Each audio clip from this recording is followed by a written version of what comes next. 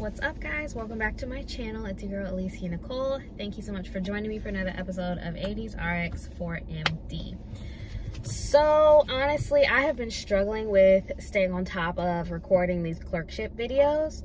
I have not yet released a video on my psych or my neuro clerkships. So I was like, I could just like combine them together. So I'm going to talk about neuro first. Both of these were 4-week clerkships. There's a lot of overlap you'll see in the questions, as well as, you know, you may have a differential diagnosis for psych in your neurology module and vice versa. So they're very closely related. Okay, so neuro was 4 weeks long. We had 2 weeks inpatient, 2 weeks outpatient. I started on the inpatient side.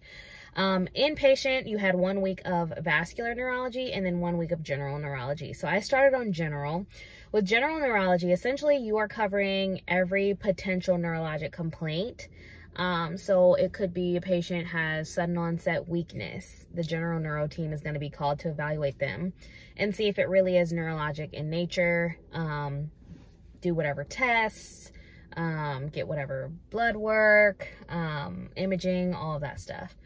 It was kind of unpredictable because there are some patients that are already admitted for things that we are managing, but it also would kind of just depend what would come in the door. So it wasn't necessarily like, oh, we're always going to have X amount of patients and these are, you know, the patients that we have every single day. It really just could change every day. In terms of the hours, I want to say I was working like maybe 7-ish to 4-ish, roughly. And it would depend, especially the end time would depend on like how many patients there were and what really came up during the day. While I was on general neurology, I did have a decent amount of time to study, get practice questions done, aquifer cases. Aquifer will be the death of me. So that was really good. And pretty much every day I got all of my practice questions done, like while I was in the hospital. And then vascular neurology. So this is the team that responds to the stroke codes. That's pretty much their sole purpose. And then they continue managing the patients that do end up being deemed a stroke, you know, getting their anticoagulants on board and all that stuff. So that also was a good time to get practice questions done because, again, it really just depends what comes in when. And so you would hear over the intercom, stroke code to the emergency room. We would be the team that would go down there. The residents would do like an initial assessment of things like if they knew their names, like their orientation, if there was like asymmetry of their face or their strength in their extremities, look to see if there's any like obvious cortical signs, things like that. And it would go very quickly. Like when they call a stroke code, okay, we get down there while they're wheeling them in, the resident is starting the assessment, and then we're taking them straight to imaging to get a CT. Because you need to determine, do you see anything hemorrhagic or not? Because if not, then, and they're within the right time frame, then you can give them TPA. But if you do see something hemorrhagic, TPA is contraindicated. So that's like the first question that you have to answer is like, is there anything hemorrhagic going on? And then there's other factors too that matter. I think like if they've had any kind of like brain surgery, if they've had any kind of like bleeding within a certain period of time. Like I said, I'm kind of far removed from neuro, but there's a whole like criteria that like would basically make someone ineligible to receive TPA. But otherwise, you just always get TPA on board, even if you find out later like, oh, this wasn't a stroke, because you'd rather just like get that started. And so my job as the med student was typically like after they've done their initial assessment, after they've gotten their imaging and they go to their like temporary room in the emergency department, would be helping to get like the rest of their information. So their past medical history, surgical history, family history, maybe get a little bit more about what actually happened, which is go and kind of share what I found with the resident. And that was pretty much what vascular neurology looked like. Coming into neuro, I was like terrified just because my neuro module, like in the first 2 years, was probably almost a year prior to when I was doing the clerkship. And neuro is one of those subjects that is just, it's really challenging. There's a lot to it. There's a lot of where does this decusate and where does this synapse and what's going to be contralateral, what's going to be ipsilateral, and if there's this like set of symptoms, localized lesion. It's very intimidating, and for me it was pretty challenging, so I was just like nervous about diving back into the world of neuro. But I really found that clinically neuro was a lot more straightforward than I was expecting it to be. That's not to say it's easy, but I think seeing certain patterns over and over and over really like solidified things in my head. So really it did kind of, the pieces were coming together relatively quickly. Like I was worried because it was only 4 weeks that like I would not really get the hang of things before the clerkship ended. But I felt pretty comfortable, I'd say, by like week 2. So then outpatient. So with outpatient clinic, we essentially spent a half day with different providers, and each one kind of has a different specialty. So they all have done a neurology residency, but then they kind of did fellowships and other things. So like you might spend the morning with an MS specialist who sees MS or diseases that present similarly to MS. And then you might spend the afternoon with one of the movement disorder specialists who sees like Parkinson's, all of Parkinson's plus syndromes, Huntington's, things like that. Then you might spend the next day with someone who deals with like adult seizure disorders, and then you might spend the afternoon with someone who deals with pediatric seizure disorders. So that was actually really cool to kind of just see the different areas of neurology that you can go into. That was a pretty good experience. In terms of hours, it was pretty similar, like 7:30, 8 start time to like 3:30 or 4.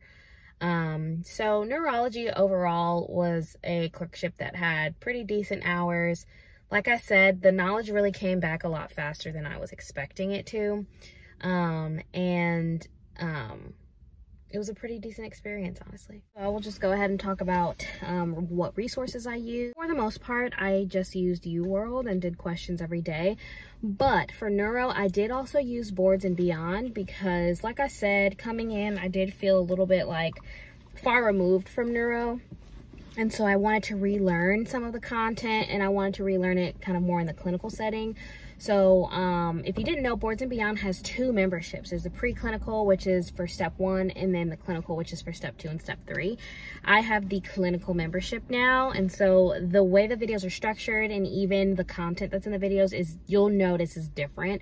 The step 1 membership, it's a lot of like basic science, whereas this really is just kind of, hey, this is the basic pathophys, this is how it presents, this is how we treat it or assess for it. And so it's very like high yield and kind of straightforward. So I really, really, really appreciated that. And that's it. Oh, so let me quickly tell you about the expectations. So for general neurology, I would usually just see one patient and then present that patient during rounds. And then for vascular neurology, it was mostly, like I said, just kind of going down to those stroke codes. So for psych, this clerkship was also 4 weeks long. This one was different because we stayed with the same attending the whole time, which I actually really liked, especially with it being a shorter clerkship, because you get evaluations at the end of every clerkship, and if someone was only with you for 1 or 2 days, they're not going to have anything substantial to say about you. And really those comments in the end of clerkship evaluation are basically what matters later when it comes down to like residency applications. So we had the same attending the whole time. We had weekly didactics, so lectures, as well as quizzes. That was the same for neuro as well. What was interesting, so our whole psychiatry clerkship is all inpatient psych. There's no outpatient management. We were seeing like schizophrenia spectrum disorders, bipolar disorders, some severe depression, all sorts of things, honestly. This was really interesting because we had the opportunity to go to court and see the whole process of like a petition being submitted, and then the judge kind of listening to the story and making a determination about, you know, what's recommended, kind of based on the psychiatrist's recommendations. I went 3 times actually, just because my attending told me to, but not everyone went as many times as I did, and court was usually in the morning on a Tuesday. So that was really interesting. A lot of cases you saw people kind of being transitioned from inpatient to outpatient commitment, but there were some where it's like, okay, someone submitted a petition, now we are moving them to inpatient commitment. The hours were pretty much, I'd say like 7 to like 3:30 or 4 o'clock. This clerkship, this was the first time that I was expected to actually follow 4 patients at a time. So we did that, and we would see them in the morning, pre-round on them before meeting with the attending, and then present the patients to the attending, and then round with the attending.